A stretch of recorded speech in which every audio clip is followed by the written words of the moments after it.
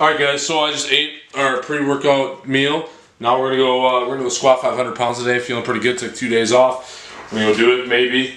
And yeah, see you there. First we're gonna get some caffeine. I already drank half a cup of coffee. You can put the camera in it, Jack, if you want. That's what you do. You don't have to zoom in though. It's like film good though, don't have it sideways and stuff. But anyways, then we're gonna throw on probably some Rain Energy or Bang Energy or something like that. I don't have any pre-workout. Maybe 2 of them, who knows. And we're gonna squat, try to maybe go for 500. Starting to film. No, but anyways, here we got Rain Energy. We can combine this with coffee. We're looking at 450 milligrams of caffeine today. And Jack's also enjoying his own energy Rain right there. So right now I'm gonna drink this, and you're gonna see me in the squat rack about 2 seconds after the boy is down my throat. Did you hear that crack? Did you hear that crack? They come in. Sounds good. Alright, that's a good. Alright. So usually I don't have to go through warm-up exercises like this, because when squatting every single day, your body's so used to doing the movement pattern, you're pretty much warmed up all the time. You're slightly like pumped all the time because you're doing it so frequently. So sometimes twice a day. I haven't really squatted twice a day, but at least every single day with 1 day off at the most. Usually don't have to warm up for this, but I took 2 days off of squatting. We're coming in today feeling pretty fresh, so I'm gonna warm up the right way. And we're gonna see if we can go hit a PR today. And this is honestly, right now, whatever I hit today, I think I might end this Bulgarian type training, because I mean it's been 6 weeks, and after 6 weeks, usually results tend to go down. Maybe we'll get another week. We'll see. Just some high bars for a little bit.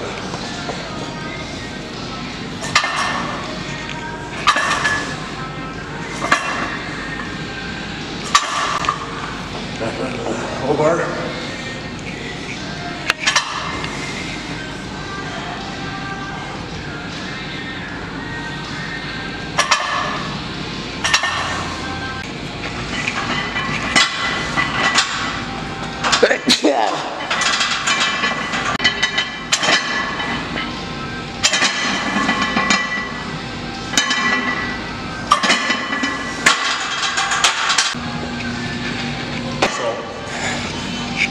What I plan on doing is switching to high bar squat after this, because I've really been abusing low bar for a long time. Not really a bad thing.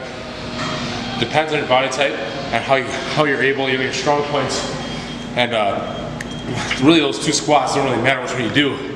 Some guys have a better high bar. Most people have better low bars. Personally, my posterior chain is really dominant, so I've been really utilizing this for like the past 9 months, I'd say. Yeah, about 9 months. So I think I'm gonna switch it up after, see how far I can get with this, and we'll see if that helps me out or not. But good. I just want to get both movement patterns, maybe develop my quads a little more. Might help my sumo deadlift and stuff too. We'll see.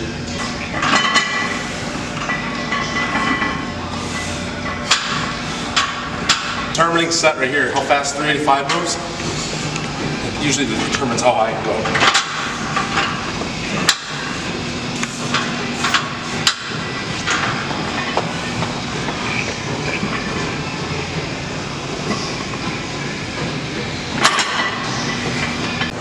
Alright, so that one felt, I don't know, it was okay. I've been really trying to, it was almost like a pause squat right there. I've been really trying to just hit the minimum parallel that I need to be able to do this.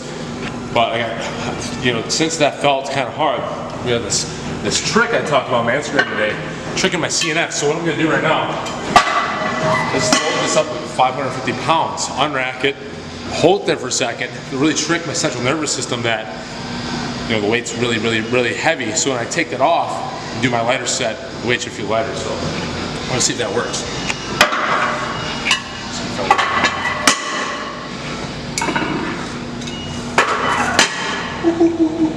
See how this is going to flip. That's good, Jack. So we'll do a quick set of 10 here. Yeah. Oh man, I can't even imagine. I can't even imagine going down with that weight. Okay, so we just took off about 100, what was that? Yeah, 100, exactly 100 pounds. We're gonna see how easy this goes up. That's to determine if we're gonna go any higher. Here.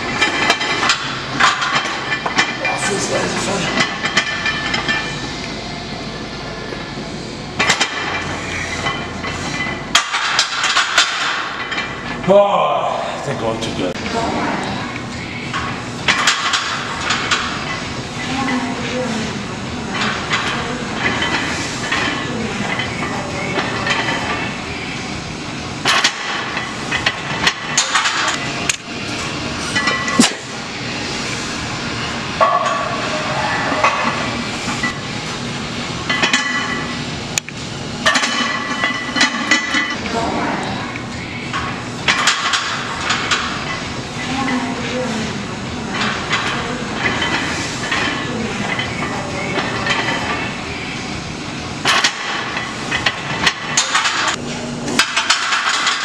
Alright, so as you can see, I just dumped 405. I know I can get 405 though. I think it's just because I'm tired. I mean, it was almost halfway the clip, did cut out, but I know I can get 405. So I was just going to say 405 will be my new high bar max. And it's amazing how different of a feeling high bar is, and you realize how weak my core is. I got some core weakness going on right here, and how strong my posterior chain is compared to my core. And it makes a lot of sense, you know, with my conventional deadlift being so much lower than my sumo. You know, posterior chain is just me developed. I just got to develop the front part and the quads a little bit, and I think it's going to help a lot of the lifts. Like, actually, I can't wait to do this, even though it was a terrible workout. Thanks to you, Jack.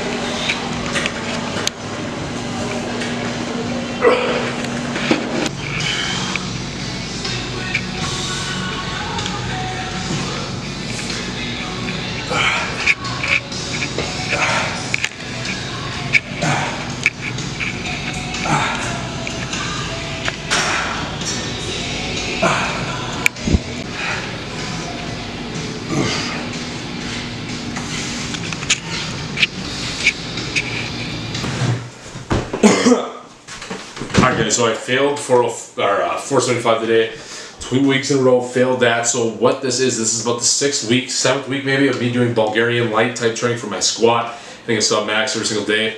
So that's about the most you can get out of, is the red light flashing? It's about the most you can get out of Bulgarian light type training session.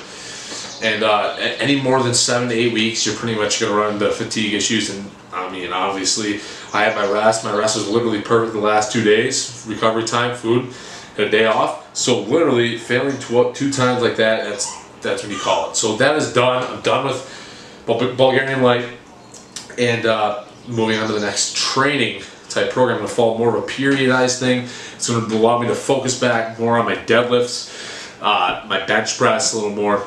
And yeah, but the thing is, with the Bulgarian light, I'm not disappointed I did it. I did gain.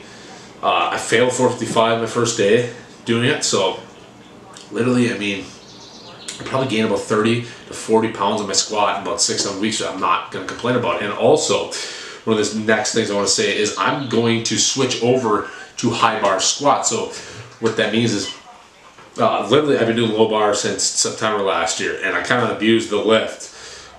That's a lot of, you know, my body hasn't really seen anything other than a squat than low bar, so it's a good time to mix it up, because once you get more advanced, start hitting these advanced numbers in certain lifts like that, you have to, you gotta change it up, because it actually can help. It can really benefit when you're up to those high numbers, and I can really tell it's gonna really help my back and my core get stronger when I switch over to the high bar. I'm excited about it. Today I dumped it twice, but I'm pretty confident I can go back in tomorrow and hit 405. On a high bar, and that'll be my starting max for this next program, which I'm probably going to start running a daily undulating periodization type program, you know, mixing up the rep ranges and intensities a little bit for that. So that's my plan. My Instagram will have more on that, and that is also the reason why PureAthleteSystem.com, the 2 programs we have out currently right now, Shred program to get you lean, which I use methods from that year-round no matter what program I'm utilizing, mostly not the workout approach, but mostly the dieting and techniques. And then my other one is my novice beginner baseline strength program, because The reason I haven't had any other advanced programs out is because literally I want to test everything myself with some of my friends, see what works better than others before I go ahead and start making something that is suboptimal. So that's literally why I haven't made an intermediate type program yet. And I got some ideas in mind, I got some other stuff coming along, but I want to be able to program at least get my bench, figure out how to program my bench to 315 before I start doing anything such as, because I mean without that, I mean I can't really write things like that. So that's what we're going to do with that. And I think it's going to be nice because I'm going to allow myself to work harder on my bench because my other lifts I'll put on the back burner a little bit. And that's also what I think has been taken away because I've been really focused on my deadlift and my squat this past like half year. So that's pretty much it. Bad workout. But anyways, guys, stay tuned. Also, what I want to announce is I will be playing pro hockey this year somewhere. I'm going to go get a pair of skates soon. Haven't trained yet. Tryouts in like 3 weeks. Probably going to vlog that, so stay tuned. Subscribe to the channel if you want to see my journey to that. We'll play in the NHL one day. We'll play in the MLB. Just follow along. I'm going to document the process here and show you how my type of training, really my outlook at the pure athlete system type thing is. A lot of people mix it up. I mean, I did when I was back in high school. Is the way I used to train. I thought sports-specific training was a thing, and really it is not. Sports-specific training really isn't a thing, guys. The way you got to look at it is, just listen to this. When you go to the gym, if I want to get better at baseball, I don't go to the gym to get better at baseball. I go to the gym to get my body in better shape, more athletic, more strong, more powerful. I train myself to get stronger and powerful in certain movement patterns that are going to carry over to certain mechanics of sports. So if I want to get better at a certain sport like hockey, I go to the rink, I start skating, I shoot pucks.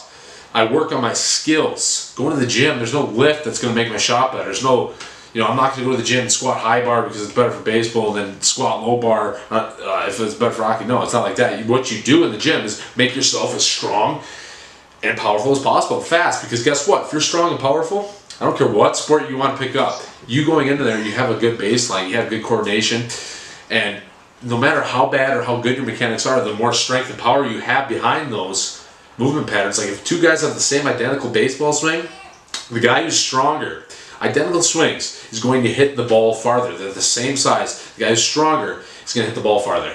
That's literally, it's going to happen because he's going to swing the bat faster. Same with the guy, say two guys shoot exactly the same in hockey.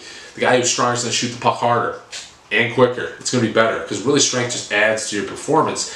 So really with sport-specific training, it doesn't really exist. You just get your body really strong and powerful. I don't care what sport you play, you're going to be good. And that is my ideal, that is why I created Pure Athlete System, because a lot of people don't realize this. Like, I mean, I was tricked for 4 years. It wasn't until I was 19 years old I finally figured out how to train the correct way.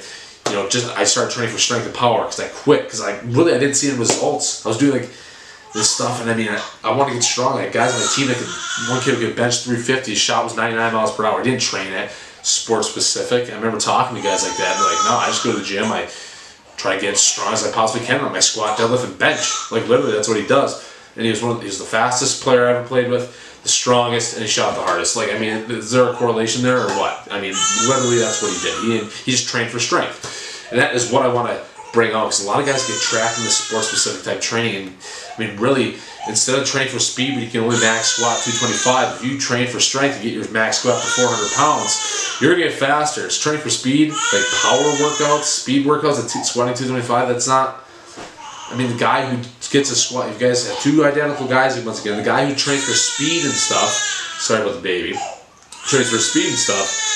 Compared to the guy who just trains for strength. The guy who trains for strength and moves the squat up 200 pounds compared to the guy who is squatting 225 doesn't really care about strength and trains for speed.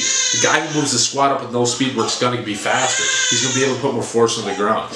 You're going to get faster like that, especially when you train the correct way. And that is my mission with Pure Athlete Systems, to really show you guys. I mean, it sounds far-fetched, but guess what? I mean, that's a lot of things are. You just got to sit back and watch, just watch, just wait, just watch me do it.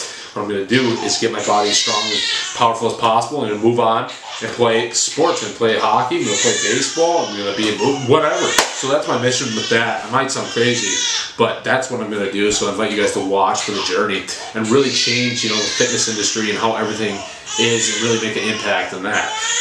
And as well as just show everybody that anything's possible. So guys, thanks for watching again. I know it's kind of a different way to end a video. But I mean, it's coming, and that's what I'm gonna do. So please subscribe to the channel, like the video. I'll probably go throw some baseballs, about 85 miles per hour right now. Don't train for baseball, I just try to get strong, guys. That's what I do. Please subscribe. Thanks for watching.